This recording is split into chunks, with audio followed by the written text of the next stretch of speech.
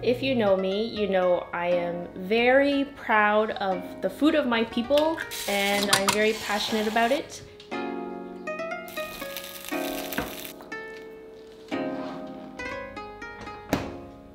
Oh, hello! Welcome to my kitchen. If you know me, you know I am very proud of the food of my people and I'm very passionate about it. And I realized that there's a lot of things that we use around the house that's a little unique to other cultures. I remember I was like 25 years old when I found out that there's such a thing as a grapefruit spoon. And I wanted to show you all my favorite Asian kitchen cooking essentials that help me with my Chinese cooking, but also cooking the food that's within my continent. My goal in life is to be the auntie in Kung Fu Hustle. I'm aspiring to be a silai and I am halfway there. So let's get started.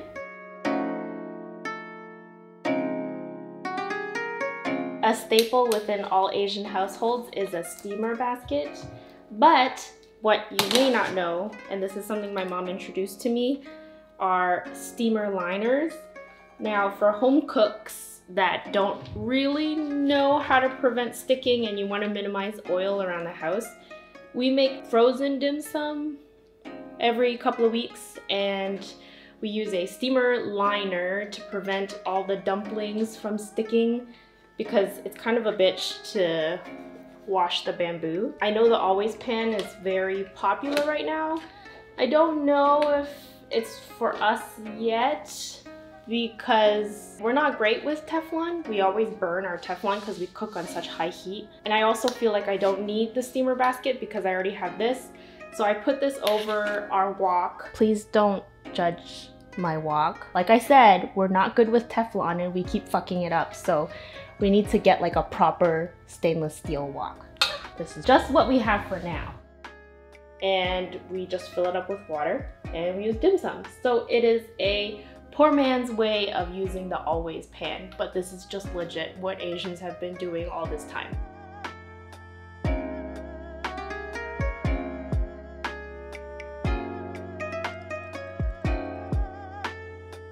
This was a gift from my mom, but you can find this at any Asian supply store. But one of these you can also find. And I'll link everything that I know I can find online in the description.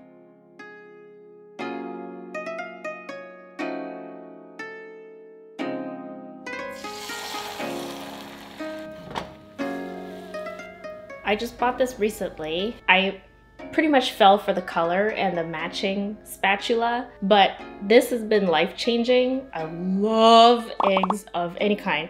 Steamed eggs, scrambled eggs, boiled eggs, but I love making tamagoyaki. It's a great snack, it's a great breakfast, it's something that can be eaten cold, can be eaten hot. And I've always tried to make it on a regular pan and it's always messed up. If you make eggs regularly and you need a small pan anyways, this is for you, but if you need something to perfectly shape your tamagoyaki, this is it. And having a matching spatula that perfectly fits the width of the pan is also very important, I realized.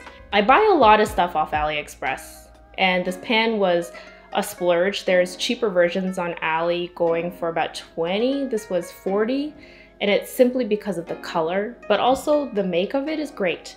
I just realized that this red plastic, it's a heat activated indicator. Once the pan is hot enough, this turns white, which is crazy. Maybe that's why this was worth $40. So before you think about buying those small circular egg pans, consider this one, because this was life-changing. I love this pan. I use it almost every day. The spatula has a little lip so that you can rest it on the stove and not get your surfaces dirty.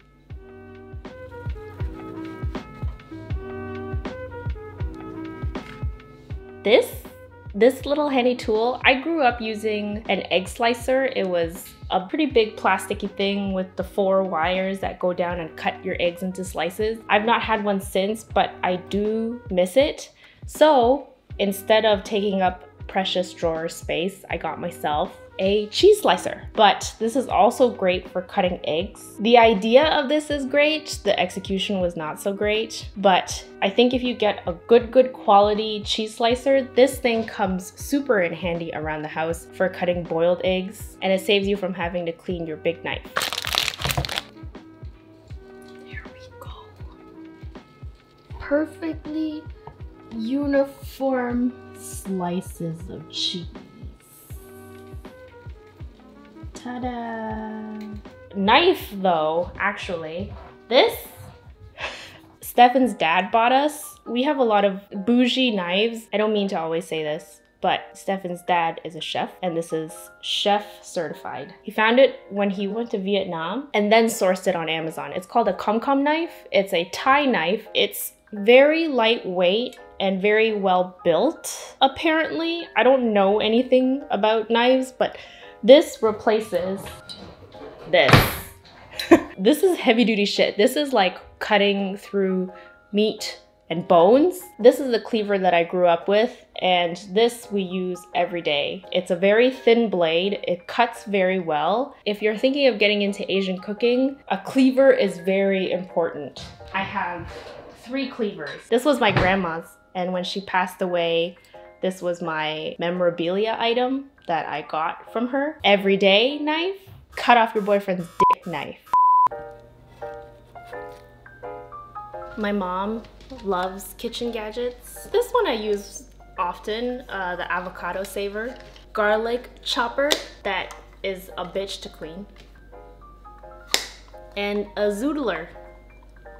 Never use it. Sorry, Mom. I love you. We had a magic bullet. She's like the as seen on TV queen, and I am the shopping channel.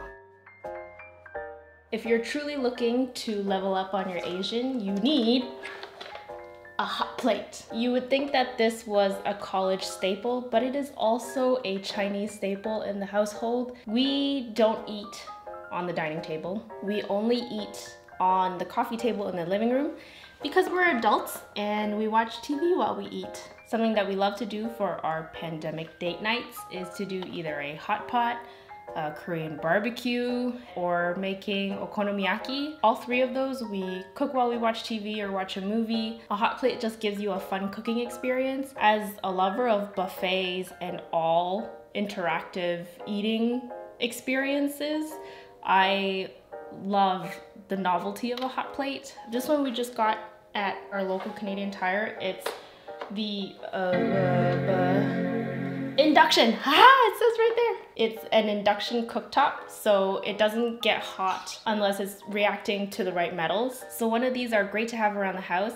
And if you want to do like level up Asian, a hot pot with a split. There's different types of hot pot. Because I'm Cantonese, we don't season our food much. There's not a lot of spices. So I grew up having hot pot with just water, and then as you cook, the food that you boil in the water is what flavors and turns it into a broth. But I know other parts of China, they start with like a hot, spicy, oily base. So you can have best of both worlds in a split pot. So then I'll always have one that has satay sauce, and then one that's either plain water or broth. You can fight it out in the comments and let me know what your hot pot soup base is, but yeah, I'm still just a basic water girl.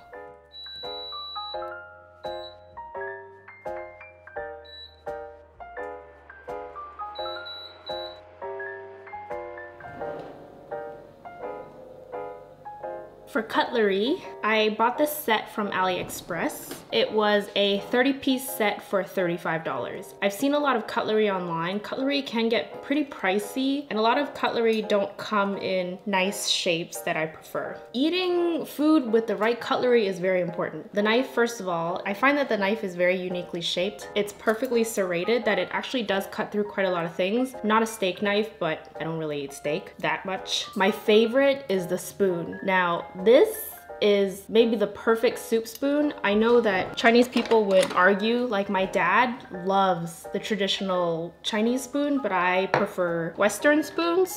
It scoops up the perfect amount of food. It's got a huge base to shovel food better into your mouth. This set came with a big spoon, a teeny tiny spoon, 2 sizes of forks, as well as the knife. And I find none of it has scratched yet, but Steph told me that all anodized metals will scratch eventually because there's no such thing as true black metal. And I put this in the dishwasher with no problems. Now, you know all Asian households need chopsticks, but did you know that there are many different applications for chopsticks? I like having different chopsticks for different occasions, and in the chopstick section of my drawer, I have big, broad wood chopsticks with a broad tip. This is great for eating slippery noodles where you need a grip, and great for cooking. And if you want, you can have extra long ones. These extra long ones are great for cooking and poking around and stirring. I have a whisk, but I still whisk my eggs with chopsticks. Plastic, I don't really use for anything. Metal, this is like the Korean kind of chopsticks with a tapered end, is great for stabbing things, great for dumplings, great for sticky rice, because you don't want it to stick to the fibers of the wood. I like to eat and get it all off the chopstick. This rose gold set I bought off AliExpress for $1.50 a pair, and I have 10 pairs of these. So there's different situations where you need a different chopstick, and I have at least 4. Something that I bought that's coming in the mail, but is something that I see in every household and is very useful, especially if you hate chopping garlic. I hate chopping garlic and onion, and usually we have a big tub of pre-chopped garlic, which is cheater and not as good, but it works. We're used to seeing planers, but a grating bowl is just a textured bumpy bowl that you rub your garlic and ginger over, because having big chunks of ginger is not tasty. It grates your garlic and ginger into a paste, and it's great especially if you're making sauces where you want that flavor, but you don't want to bite into big bites of spicy. And then I got this dinnerware set. I mean, it's not an Asian thing, but I got it for super cheap. So I have never in my life owned matching dinnerware, matching cutlery, and now that I am 30 years old, I came across this sale at Canadian Tire. They have their in-house brand called Canvas.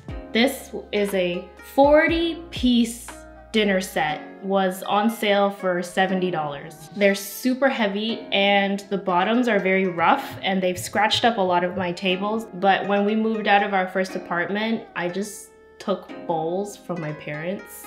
Sorry, Mom. It's time to give those bowls back. This is the most affordable set I've seen online, and I love that the plates have lips. The raised edge means that I can eat pretty freely without spilling things. I can carry it around pretty easily, and they all have a stackable ability. So the cups, the bowls, and the plates can all be stacked. These small plates are great for everyday use. This gigantic plate is great for serving. They have this pasta bowl-ish shape and then a small soup bowl. What they are lacking is a big bowl for noodle soup, but otherwise I would say that this 40-piece set covers just about everything needed for my everyday use.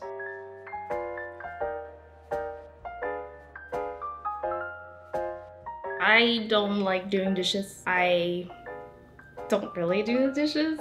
I know a lot of immigrant households, they don't use their dishwasher, they use it for drying. But actually I learned, especially with high efficiency dishwashers today, it uses less water than hand washing and it saves time. But I grew up having my parents saying you always have to rinse your dishes before putting them in the dishwasher. I don't really do that. I just shove them in there. But when I do hand wash things, I discovered this product that is amazing. What?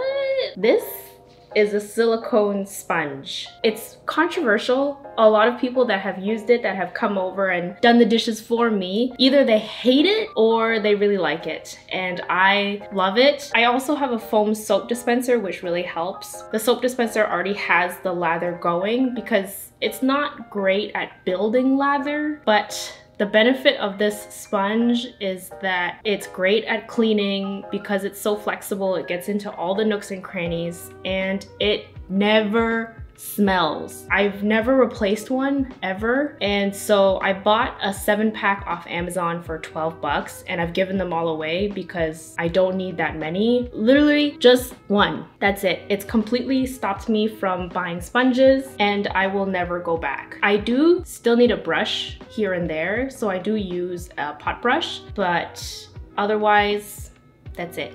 No more sponges. Those are my top 10 Asian food essentials that I need in my kitchen. It makes my life so much easier and it optimizes my cooking. I would love to know what tool that you use from your culture that is essential for your kitchen. Please don't forget to like and subscribe to this channel. You can find me on all social at LetitiaQ, and I will see you next time. Bye!